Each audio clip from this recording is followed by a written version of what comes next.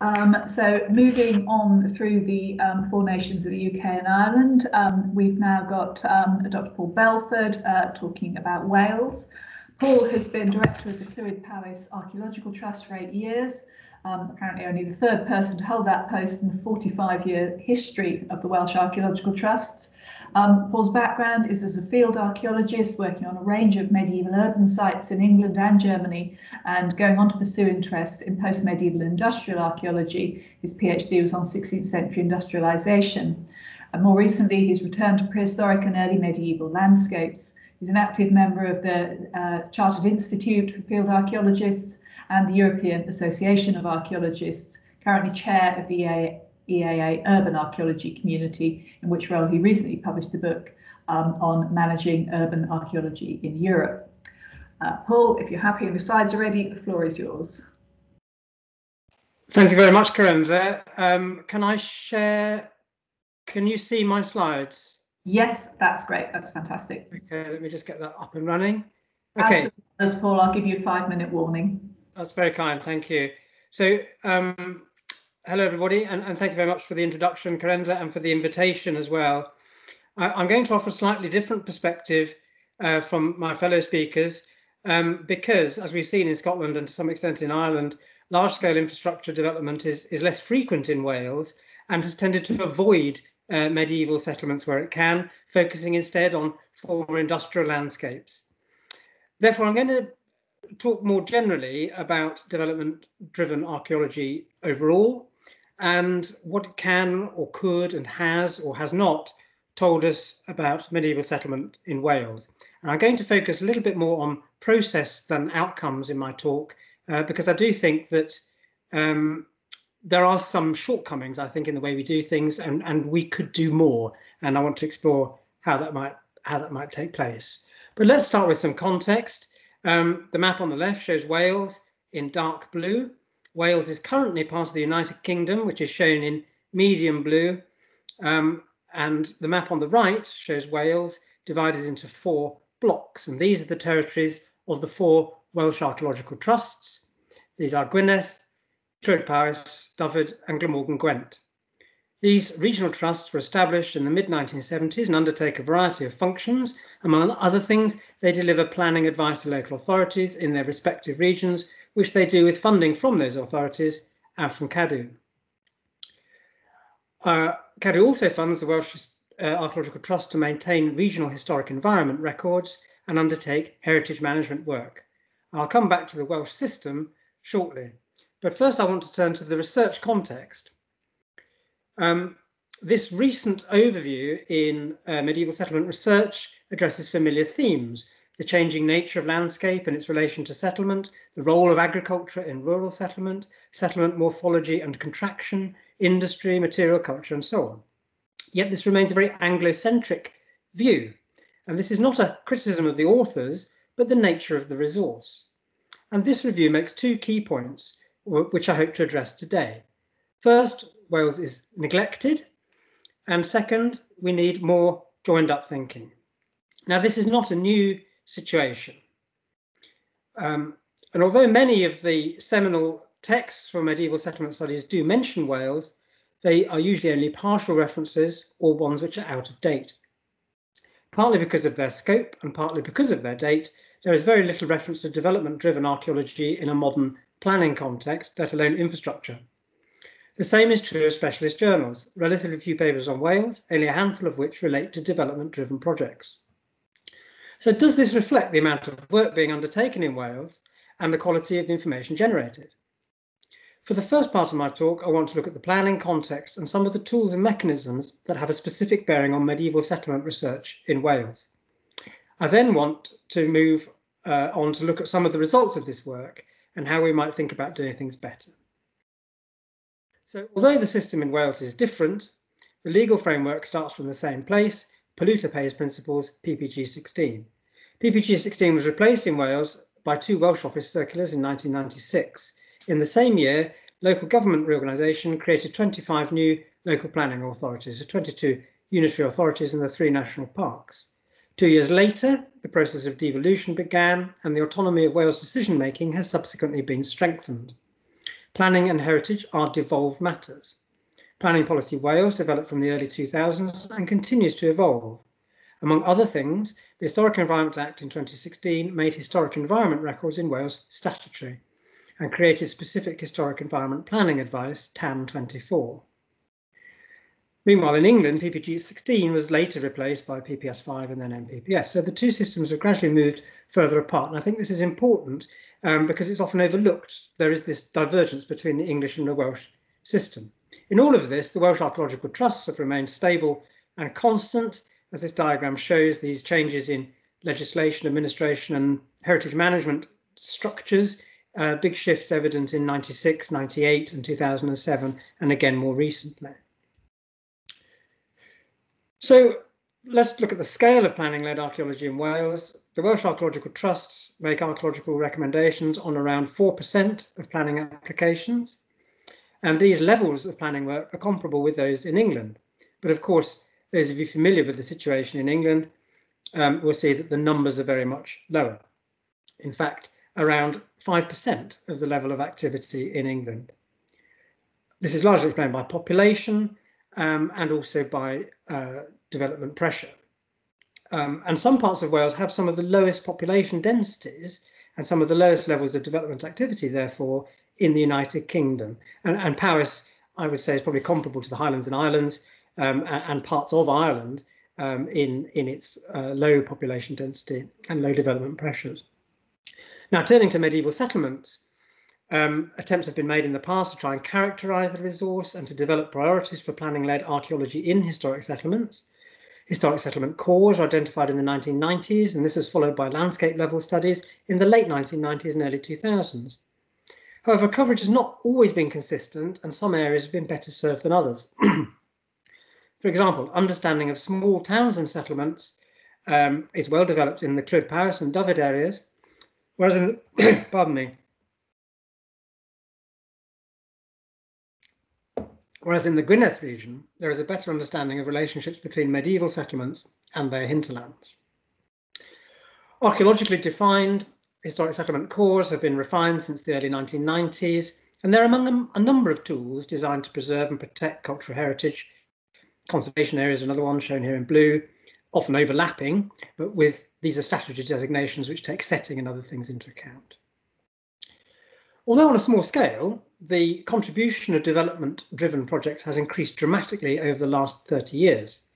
And this graph shows the proportion of development-driven fieldwork projects as a proportion of all projects, rising from around 30% in 1991 to 90% in the 2010s. And this is just fieldwork projects. If desk-based assessments and such like were also included, then the proportion would be much higher. In fact, only 54% of these projects are development-driven fieldwork projects, and this is talking about specifically in historic settlements. And these fieldwork projects are specifically building, recording, watching briefs, evaluations, and excavations. And of these, only 30% are controlled by archaeologists. In other words, evaluations and excavations.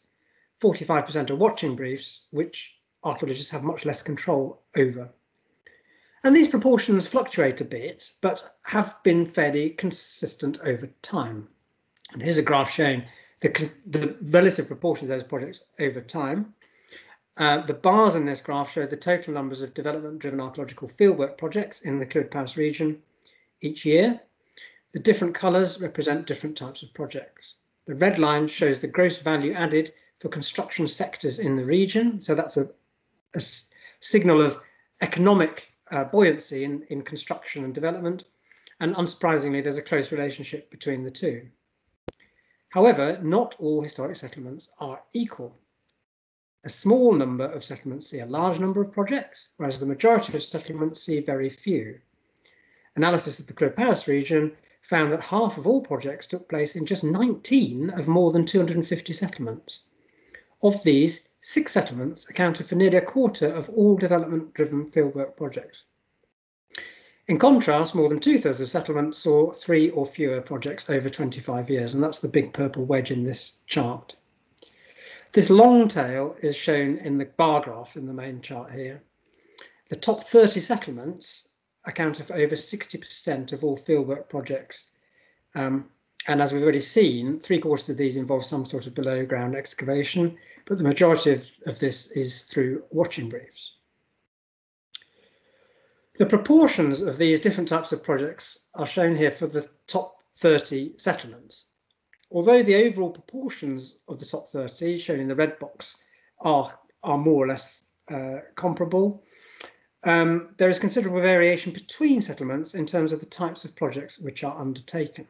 And this is a consequence of the sensitivity of the archaeology, the types of development, and the circumstances under which that's taking place. So where does this very varied picture leave us in terms of understanding? And the first point to make is about the unevenness of the sample. Particular settlements tend to be more prosperous. These settlements see more development and development pressure, and as a result, they see more development-driven archaeology. A related fact is that the majority of settlements where more development-driven archaeology has been done are the planned towns of the 13th and 14th centuries, whether Welsh or English in origin. Earlier settlements which did not thrive or were in some way eclipsed by later ones, as well as later ones which struggled to develop as their founder intended, are generally places where little or no development takes place today. Therefore, there are some gaps in the evidence. Many settlements are said to have pre-conquest origins, in many cases ecclesiastical. However, in most cases, this evidence is circumstantial. And whilst relationships between circular churchyards or carved stones and associated or even subsequent developments can be discerned through landscape analysis, this is not part of development-driven archaeology. Similarly, much has been said about medieval reuse of prehistoric sites, and there are notable examples in Wales where hilltop enclosures in particular have been reoccupied and refortified in the Middle Ages.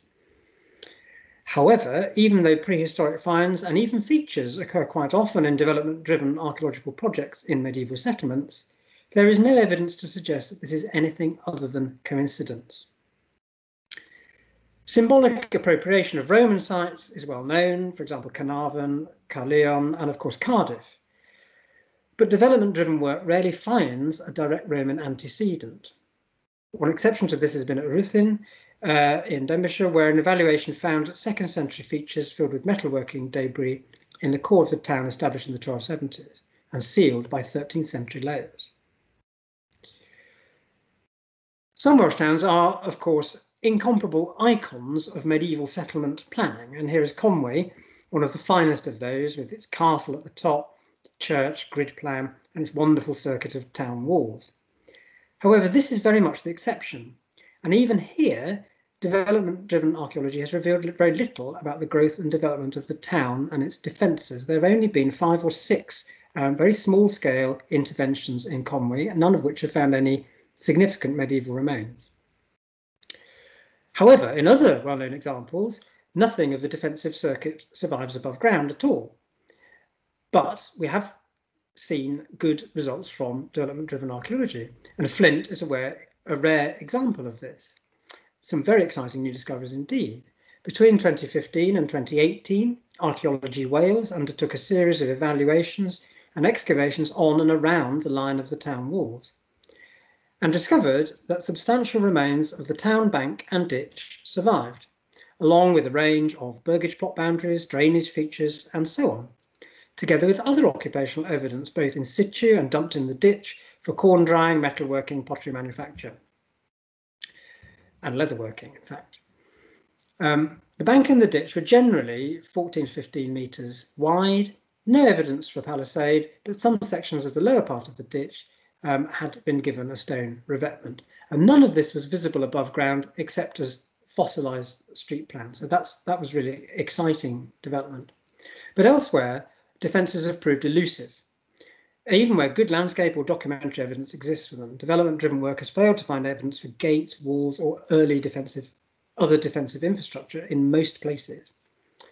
In some cases, this will be because the areas excavated are too small or too shallow, but elsewhere, as at Llanidloes, where quite a large series of excavations have been done around the putative site of the castle, with no results whatsoever, we ought to question whether these defences existed in the first place. Hay is another example where development-driven archaeology has identified survival of parts of the town walls that were previously thought to have been lost. Hay also provides a case of hiatus in settlement development. Here, the street and an adjacent walkway were laid out in the late 13th or 14th century, and you can see that street in grey on the plan on the left-hand side. The plot was partly developed then, but then abandoned. Early post-medieval development pushed the property boundary building line out into the former street. Hay is, of course, unusual in having had a large number of interventions. Elsewhere, the picture is more mixed, but there is good evidence for early layout and maintenance of burgage plot boundaries, and this evidence is fairly widespread in a range of settlements of different size and origins. In some places, these boundaries remained in place right through to the post-medieval period. Elsewhere, there was clearly merging and shifting of burgages through the 14th, 15th and 16th centuries. There isn't much time to discuss buildings in detail today. I'll only pause just to say that, perhaps obviously, the best results are obtained when building recording and below-ground archaeology are integrated and combined with scientific dating, such as dendrochronology. Again, as a general rule, more substantial, and perhaps it may be inferred higher status buildings tend to predominate in the archaeological record. And these are often some of the earliest structures in planned or planted settlements. And we see here on the left of Bishop's Palace, part of the very early development of Bangor in northwest Wales, and down in mid Wales, southern mid Wales in Radnorshire, another 13th century building that was part of the early development of New Radnor. However, there are two caveats here. First, the scale of development-driven archaeology often means that building remains are only partial. Second, the apparent abandonment or demolition of a well-built structure and its replacement by a more flimsy one does not necessarily imply decline of a settlement. It is wrong, I think, to extrapolate the particular history of a plot and all of our modern assumptions about building quality to the wider landscape and the wider settlement history. Hearths and corn dryers are common enough features, as are smithing debris and other evidence for local trades and manufacture. However, archaeology in Wales is still a long way from being able to address the relationships and networks between small and large settlements in lifestyles that were simultaneously rural and urban. So why is this? I think it's partly because of the methods and approaches we choose to deploy. Watching briefs are of limited scope. Their locations and circumstances are not of the archaeologist's choosing, and only very rarely do they encounter anything of significance, or if they do, its context is often lost or obscured. Evaluations, too, are often on a very small scale.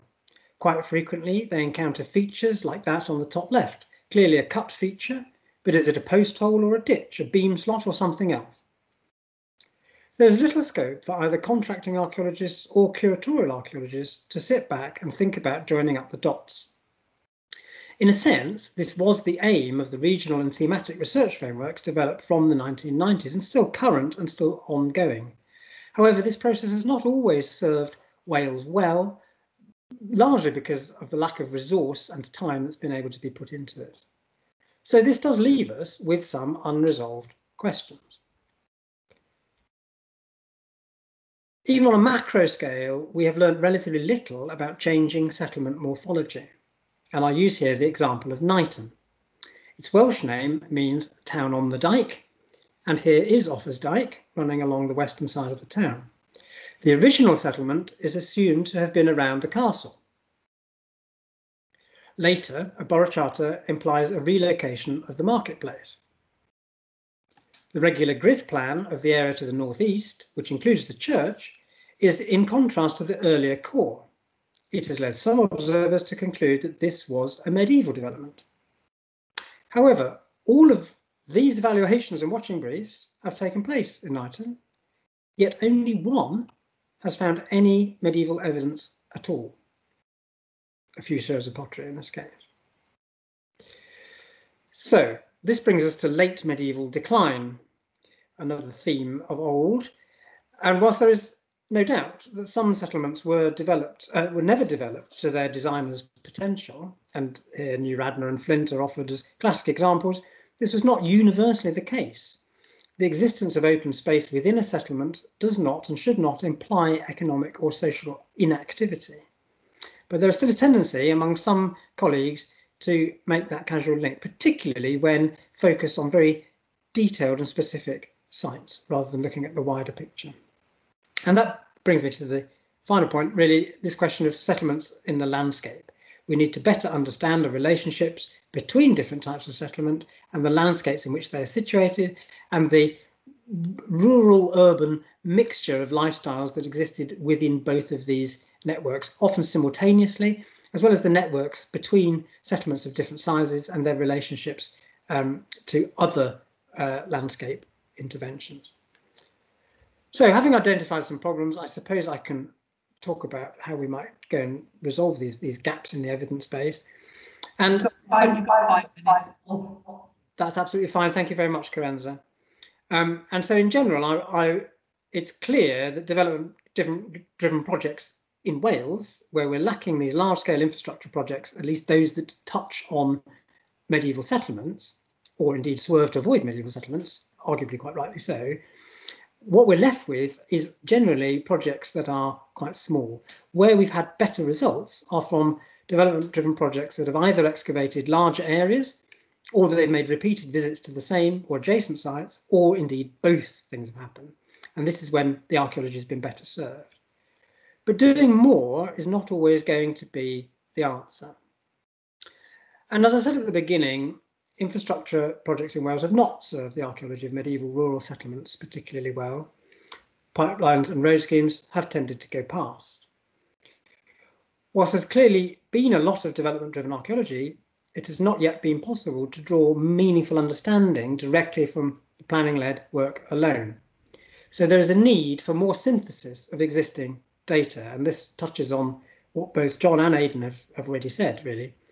But the question really is, who's going to do this synthesis? There's been a tendency for this kind of work to attract large research council funding for major universities and consortia. Such projects are and have been very valuable. And we can think of Roman rural settlement and other similar projects. But they also stand alone and perhaps represent a fixed point in time. I think better public value would be achieved, and also better support for more sustainable archaeological profession, when commercial and curatorial practitioners are also fully included in these projects. This would integrate with historic environment records to create live data sets with real-world application. We also need to find a way of situating these pinpricks of archaeological knowledge into wider landscape context. In the past, as I mentioned earlier, there was funding through the Cadw Grant Aid programme for the Welsh Archaeological Trust for these sorts of studies, and particular progress was made in parts of Wales, notably the northwest. Equally, Andy Seaman and others have done good work with GIS in identifying and predicting locations of settlements in southeast Wales. However, I don't feel we're harnessing the full potential of GIS, let alone LiDAR and other techniques, as we might be in Wales. Wales is a small archaeological community, and there is a tendency to look inwards, and with this a tendency also to leave some long-held assumptions unchallenged, and perhaps leave some senior figures unchallenged too. I feel we should look outwards more, to comparable places in our own archipelago, Ireland and parts of Scotland most obviously, as well as elsewhere in Europe, and perhaps let go of some of our reverence for the establishment. Finally, the large infrastructure projects that others have mentioned are all ultimately publicly funded, and often lavishly so. The large number of very small projects in Wales does not include an overhead for public benefit. So some other means needs to be found to ensure that this work does deliver public benefit, and realistically, this might mean looking again at the way in which development-driven archaeology is funded and procured in Wales. In conclusion, I would say, as Aidan did, that there's been a great deal of new information, but perhaps rather less understanding. Thank you very much.